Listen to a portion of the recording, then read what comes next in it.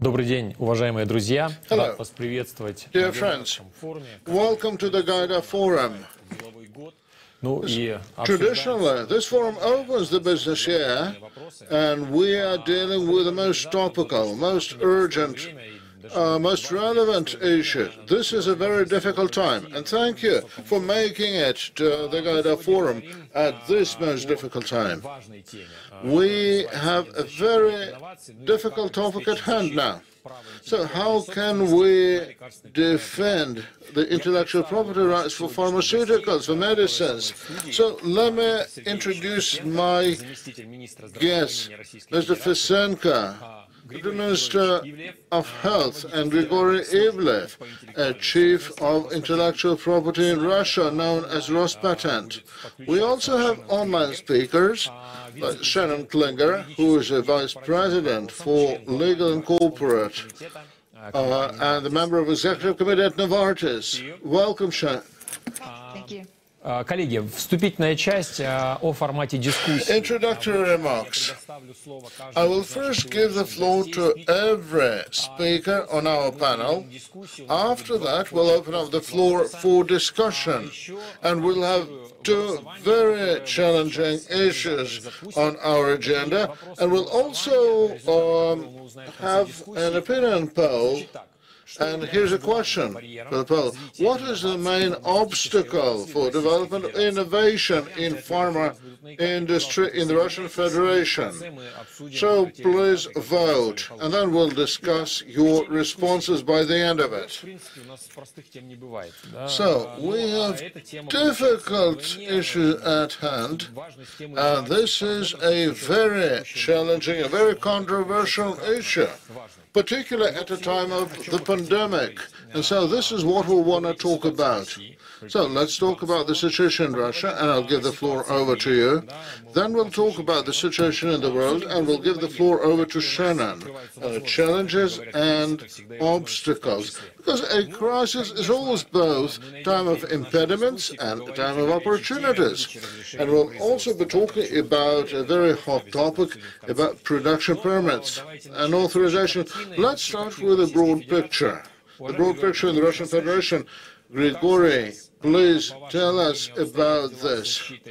So what's the status, what's the situation about safeguarding intellectual property rights in Russia? What are the impediments and what are the opportunities? Oh, dear friends, traditionally, we are discussing the pharma industry, the Gaida issue, for several years in a row over the past year. This year, the discussion format is somewhat special. And of course, we need to safeguard intellectual property rights for pharmaceuticals. This is something that concerns everybody, and the major international pharma companies in the world, and even nations and countries are investing huge funds into the development of new medicines. And after they're developed, developers receive preferential treatment from governments across the world to produce and market new technologies and new medicines. And this is a huge impetus incentivizing developers to invest in the development of new drugs, to safeguard our health, public health. So this issue is acquiring a huge international dimension. So please take a look at the applications in pharmaceuticals. They are filed by major countries of the world: China, United States, South Korea, Russia, Canada. They are all well represented. And for many years, we see that the number of applications for pharma products has been getting smaller all the way until the year 2020. This chart, this bar chart, demonstrates statistics up to the year 2019. The situation in 2020 is different. We have 1,575 applications in Russia, which is more than the previous years. In Q1, well, the number of applications grew by 23%. And was it not for the pandemic, this upward trend would be even more pronounced. However, well, there have been so much research in medicine,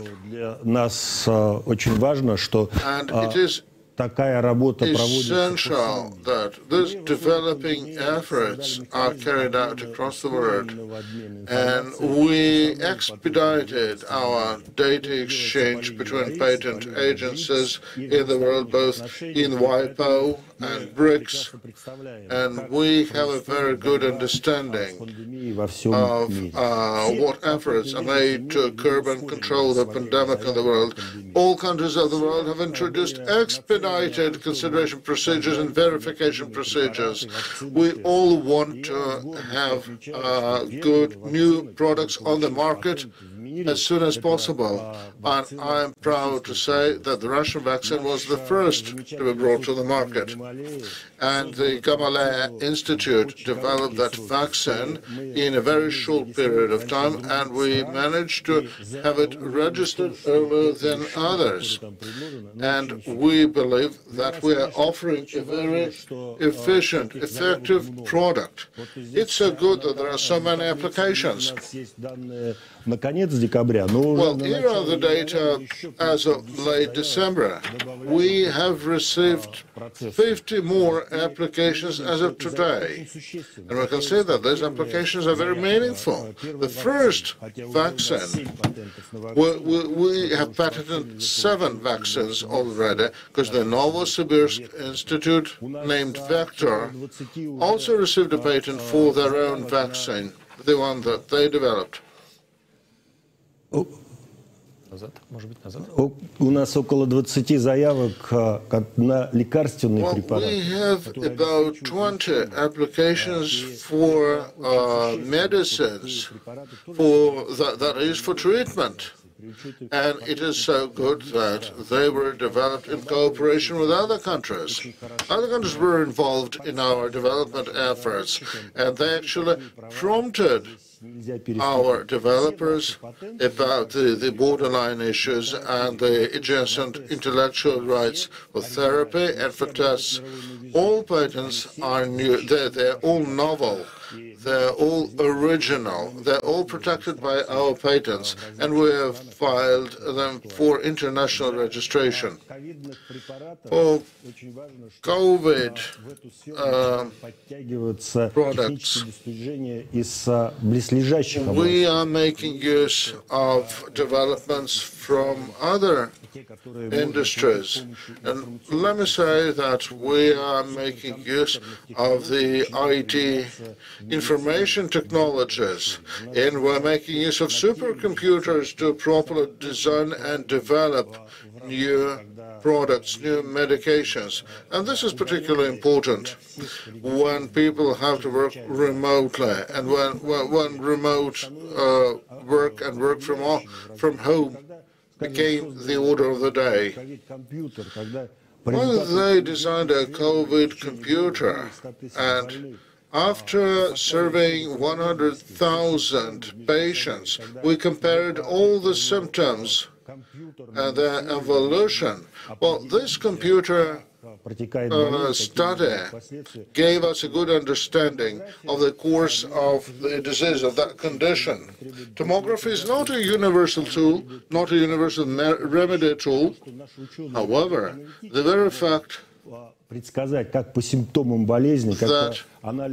that by looking at the symptoms and oxygen saturation, our doctors can actually diagnose a condition and predict the course it will be going to is important. We are using ultraviolet to control the pandemic. We believe that this is something which is very helpful to control the spread of the virus, suspended in the air or in ventilation systems. It is very symbolic. Yesterday, sitting in this studio, we were discussing our morbidity rates, and Mrs. Pugacheva was sitting here and was talked about how we can control the pandemic, what are the available tools. However, so what's the most acute area? What is the most challenging issue you are facing today? What's outstanding? Well, it is the court proceedings when there is some sign of infringement of property rights, intellectual property, that is. Well, there are some patent holders and the interests of society, and there may be conflict between the two, and we need some proper tools to keep that balance. However, we need to set up a pharma register so that all parties concerned, all stakeholders know exactly what is protected and what is not.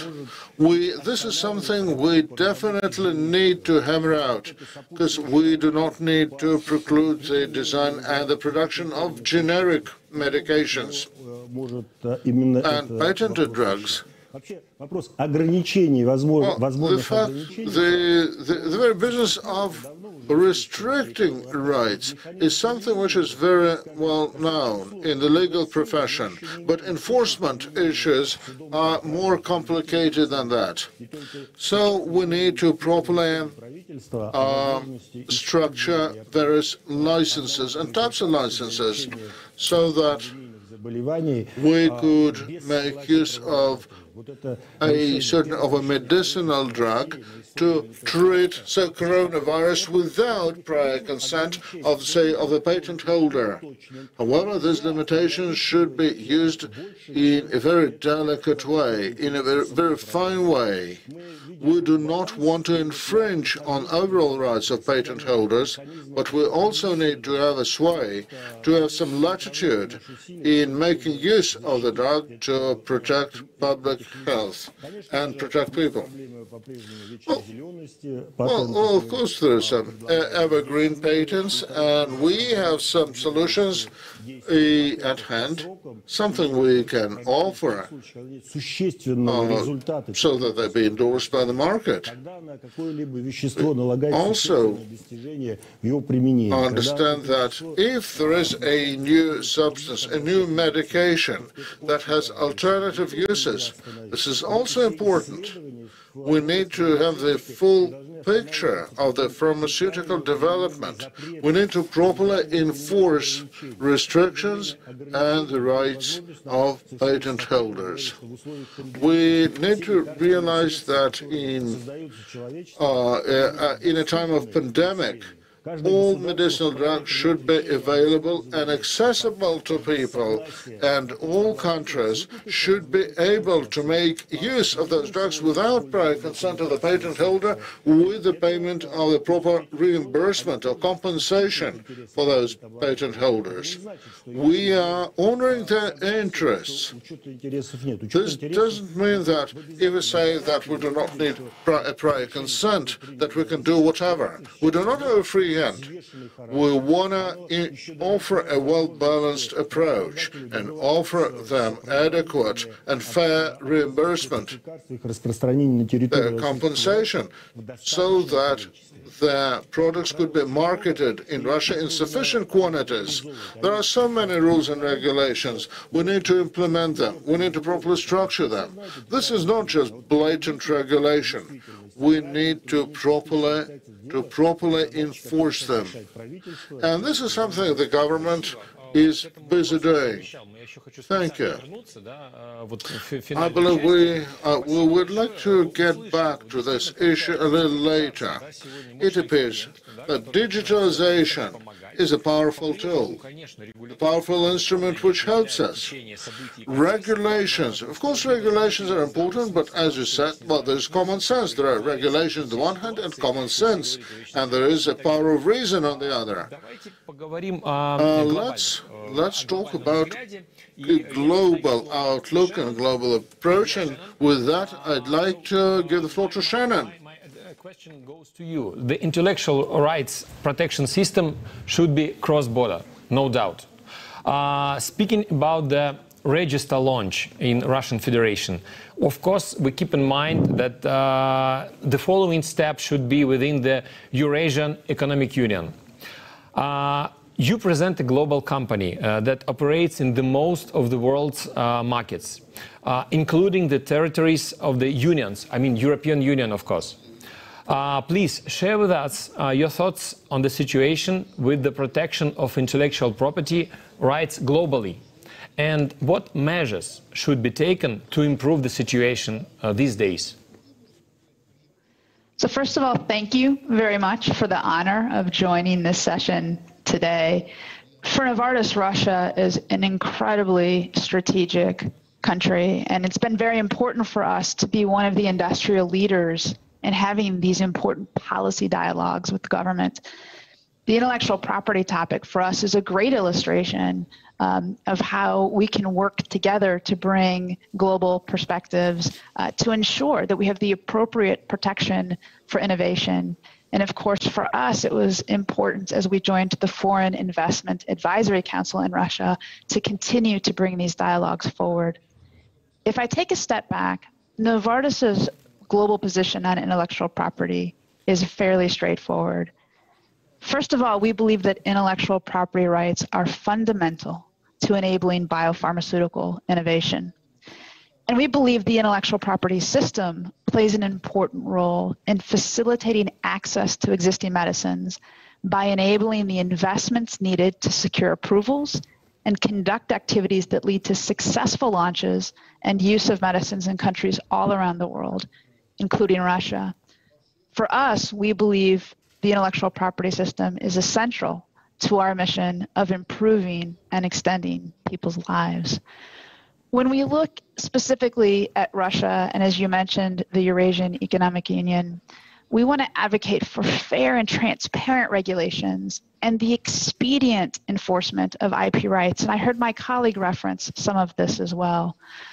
We believe that generic medicines should be registered that are registered in a period when a patent is effective should be put into public circulation only with the consent of the patent holder or upon expiry of the relevant patents. We firmly believe that information on existing patents and the dates of putting pharmaceuticals into public circulation should be published in a state register of pharmaceuticals for medical use and should be very transparent.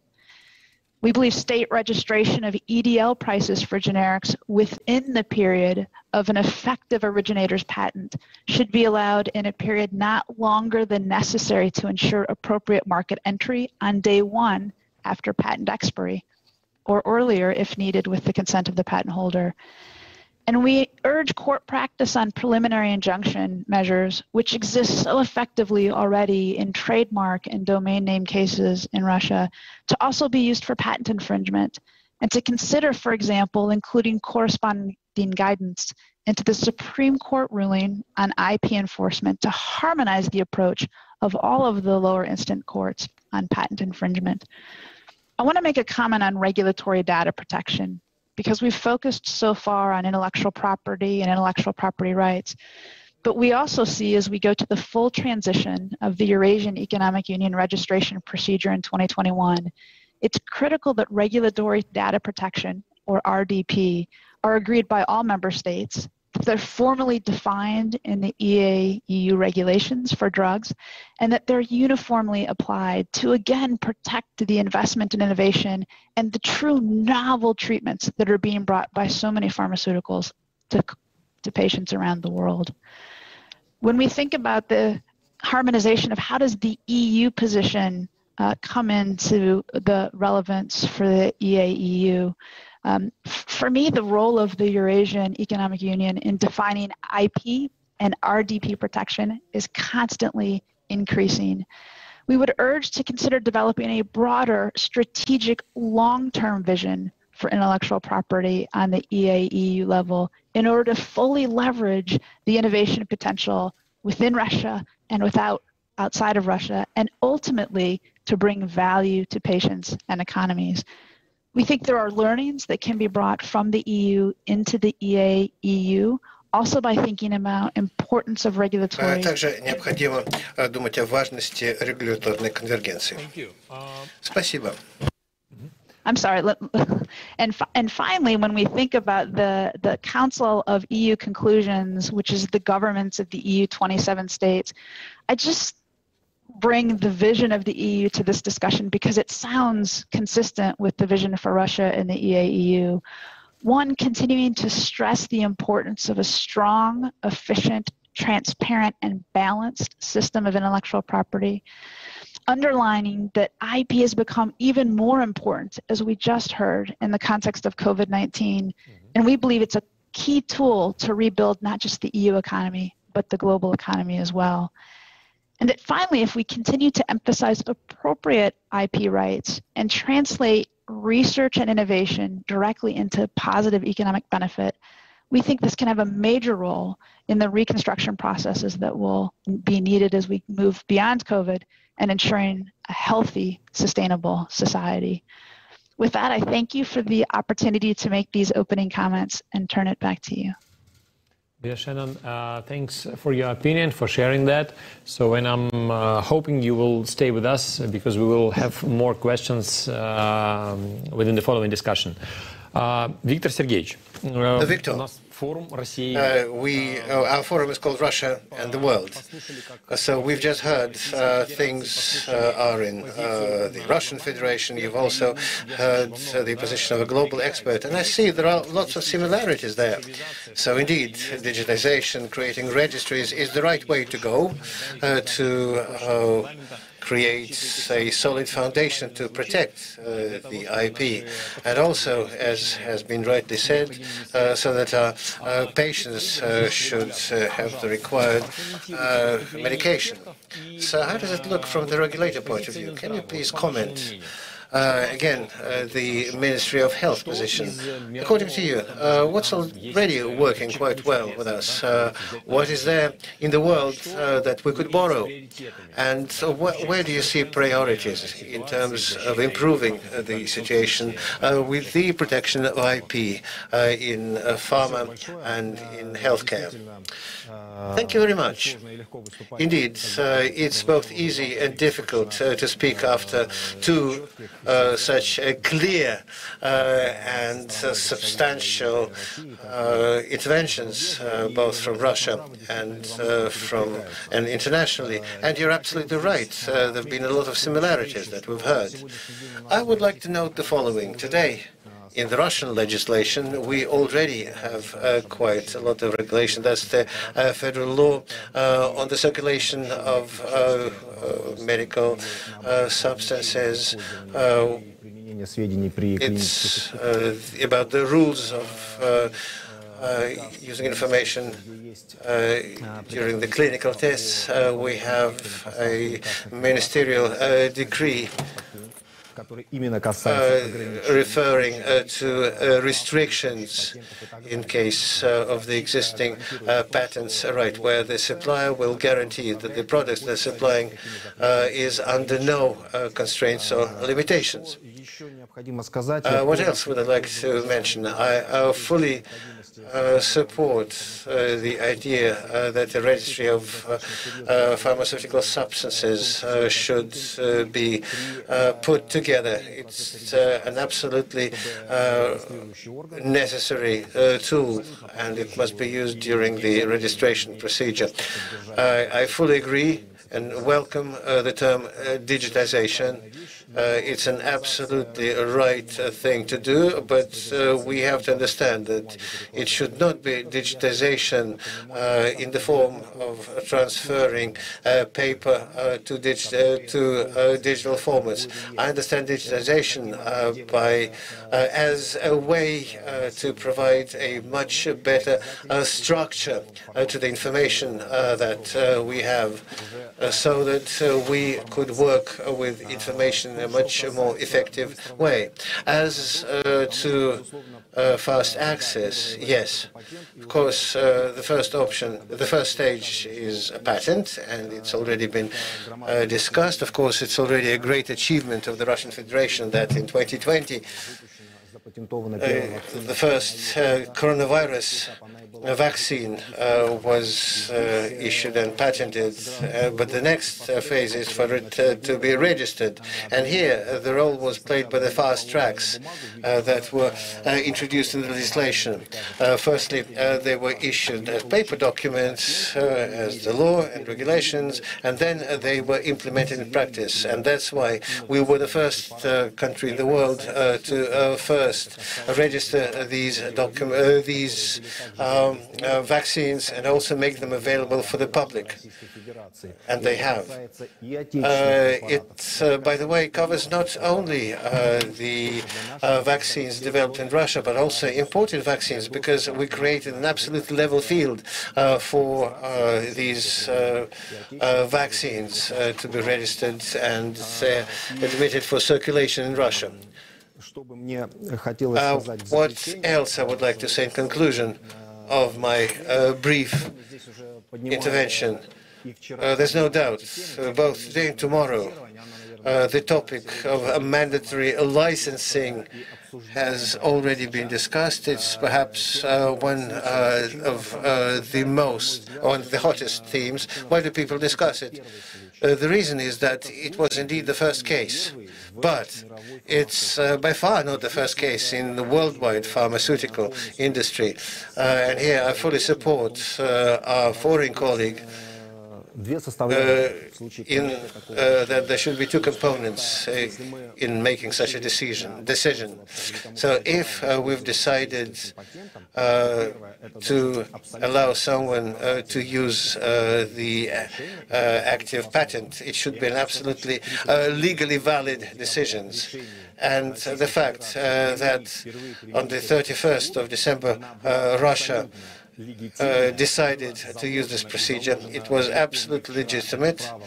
This right was included in the Russian legislation not today and not yesterday, and so there was a certain procedure proposed. And again, the pandemic is a situation that went far beyond the standard, and many countries have already done that. So we have passed this way together with our colleagues from the Federal Anti-Monopoly Service, and only after the negotiations and after we used the remedies that we could bring us from using this measure. So we had to go this way.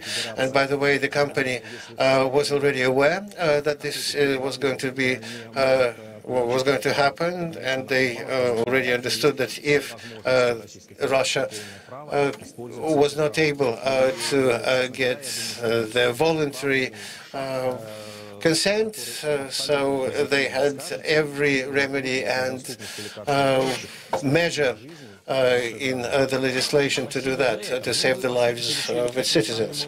Well, thank you for this. And actually, this is exactly what I would like to discuss, the mandatory licensing. Let me give you two cases. Timofey Nigorodtsev was planning to join us, but unfortunately couldn't. I'll cite his predecessor, deputy head of the Federal Anti-Monopoly Service. He said, had I been a libertarian and heard about the definition of licensing, I would go and have myself. This would seem as something going against the foundations of economics, but the government's role is to protect the rights of its citizens, and this is exactly what it's all about. The second quote is not exact. I just have it in my mind, the gist of it, from President Putin. He said, we Russians have this special demand for fairness, for transparency. So, Georgi, in addition to what Victor has just said, tell us, please, how transparent should this process be? Because indeed, while preparing for the discussion, we conceived it before the new year, before the 31st of December, when this decree came into force. But because a lot of things are happening transparently for you and not so transparently for everybody else, how open should this process be? Actually, the question goes to both of you, dear colleagues. How transparent it should be and what should be available to everyone from the viewpoint that those who want, they learn on other people's experience. I mean, so that this experience could help companies to make conclusions and adjust their positions. Все патентное хозяйство построено на принципе открытия. The entire patent process is built on the principles of openness. So what is a patent? It's a fact that we're providing a privilege to someone to use something that nobody else in the world has done. So this is about openness of all invention for the entire humankind. And this principle of own openness is the definitive principle and it's the foundation of everything that's being done in science, research, and technology. People are striving to be the first ones to come up with something new. And in the pharmaceutical interests, it's about saving lives and improving people's lives. And when it comes to the right of producing something without the consent of the IP owner, it can only happen in those cases when there's a direct threat to the life and health of the people. And here we see that in the pandemic conditions, there are no complaints about that. Everybody understands why these steps are taken regarding the medical preparations and substances that can't get to the users. And by the way, coming back to the procedure, the first step is always a request to the IP owner. So the procedure couldn't run without this. And we see that in this particular case, all these conditions were met. Even the amount of remuneration was assessed. The whole procedure was based on transparency to determine the scope, how much you're going to pay to the IP owner, and then you'll understand if it's fair or not fair. And of course, there are judicial procedures that also allow an opportunity to get additional remedies. And all these amounts are based on assessing royalties and other remedies in normal practice. But I mean, in the situation, we don't know why foreign companies don't give their consent to produce this medication in Russia. Maybe they just don't have the capacity, whereas Russia has this capacity not only for its own population but also for other countries' population. Who other than Russia, Switzerland, Germany, and other countries with a well-developed pharmaceutical industry, who will supply those third countries with these medicines? The government has no interest in the profits that companies will derive from producing these medicines. What the government is interested is in the availability, accessibility, and the quality of the medication. The technical result has been studied by several patent offices around the world and confirmed. And if we do it under the mandatory licensing process, additional oversight is required. The problem of openness is not only about accessibility, but it's also about the oversight and control that the Ministry of Healthcare and other agencies provide. I'm sure that as part of this interaction will provide complete protection of the rights of the IP owner. And it is absolutely nothing like a claim to, get away, to just renounce the whole idea of IP. Even if we were to think about that, that would go completely against the interests of fighting the pandemic, especially as applied to providing the medication to other countries. We've heard the statement of the World Health Organization. Yes, back to that.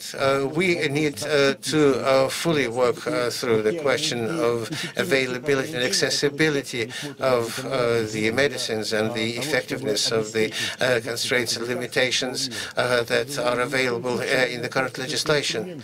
But we shouldn't give up on this tool.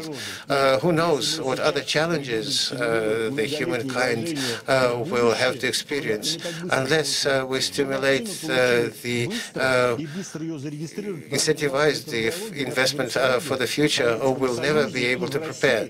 The thing is that the pharmaceutical industry has been developing in Russia and the Soviet Union for many decades, and the Gamaleya Institute has been working for a long time. It has labs. There are 5 million of virus strains stored there in the repository.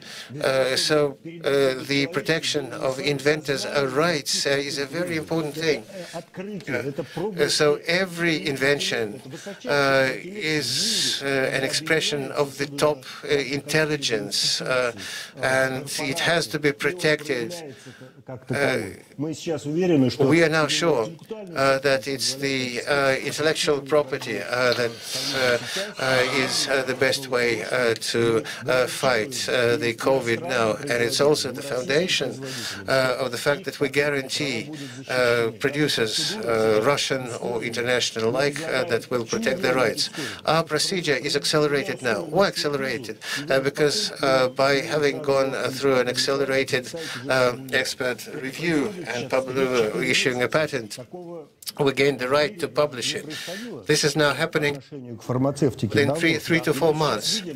It has never been happening this quick worldwide, and we now see that this thing has been supported by the entire patent community. I've taken part in our discussions with all the patent offices around the world, and we now confirm that legal protection is done at a very high level. At this point, Shannon, if you're hearing us, I would like you to jump in. Could you please add on some more thoughts on what could be the course or for the clarification of the process we're just discussing? So what could make it more clear to the manufacturer? Thank you for the question. And I think we can all agree that this is a situation of paradox and polarity. And what do I mean by that? I don't think any manufacturer would disagree with the proposition that my colleague laid out, that in exceptional circumstances where public health is at stake, there is a role to be played by compulsory licenses. But even in a case where one sees a public health emergency, as we're living in now, we would argue that not only is the legal clarification critically important to innovators to make sure that there is trust in the system for the innovation that has happened and will be ongoing, but proper engagement to figure how do we use the manufacturers even better to be part of the solution. And that our view is that there is almost always an opportunity to work with the innovator to provide an outcome that may even be better than a compulsory license. We've seen in the course of this pandemic unprecedented cooperation and collaboration between and among the pharmaceutical industry and with respective governments. I've never been prouder to be part of this industry or prouder to be a leader at Novartis. And I think that that means for all of us continuing to lean in to the dialogue, the public-private dialogue that is critically important to ensure access for patients, to solve challenges like manufacturing and production together, and to try to do it in a way that respects the critical importance of intellectual property while balancing the needs of the state, ultimately to ensure that patients have access to the medicines they need when they need it. Thank you. Коллеги, мы подходим к завершительной части. У меня Colleagues, we are drawing to the close. I have the results of the voting. What is the main barrier to the innovation in Russia, in the Russian pharmaceutical industry? And now I'd like you both to run the conclusion. Number one was the imperfection of the regulatory basis. The second, unfair competition, 23%. The third, limited market, so you can't scale up, almost 20%. And difficulties in attracting investment. We thought it would be higher, but actually it was 16%. Victor, can you comment? And the overall conclusions. Yes, thank you. Вполне, наверное, для меня ожидаемо и привычно. I think the first reason, imperfection of the legislation, came as no surprise to me. But being aware of the problems that exist in other industries and countries, I would like to say that I've probably never heard an opinion in any country so that somebody would say that our healthcare and pharmaceutical legislation is perfect. No, it's too sensitive a topic, both for businesses and for rank-and-file citizens. The second point, legislation. Any regulatory framework is a living organism. They can only strive to be perfect. So in this respect, we're absolutely open to the dialogue with both our producers, I mean domestic producers, and international players. We're prepared to change. And the year 2020, in terms of both the scope and number of changes in regulations, was a perfect proof of that, that we are prepared to change, and we can change, perhaps much faster than we had thought before. Thank you, Grigory. I think that the biggest hurdle is unfair competition and the interests of those unfair pharmaceutical companies operating the market, and of course the lack of funds. When they're talking about the limited market, they're saying that the medicines are too expensive, are not affordable. As to the regulation, I don't think it's a big problem. Of course, you have to address regulatory issues. Firstly, to create the pharmaceutical registry, and as Shannon says, as part of the Eurasian unit. We have submitted such ideas, but unfortunately our partners in the Eurasian community have not supported. But I assure you that we'll build and approve this registry as a Russian document. We already have an instruction from the government, and we're going to do it very soon. And I'm hoping that our Eurasian colleagues, when they see it in operation, they will join us. So, in conclusion, I'd just like to thank you for having found the time to join us, and I would like to wish all of us that, just like the vaccine, we could start this registry, being the first ones to do that, so that we should do it smoothly, considering the previous experience, because we know that digital tools they are tools, but you need to learn to use them correctly. So I know about the government instructions to both of your organizations, so I wish that both of you succeed in implementing it, and so that all of us should be healthy. Dear colleagues, thank you very much. Let's be healthy.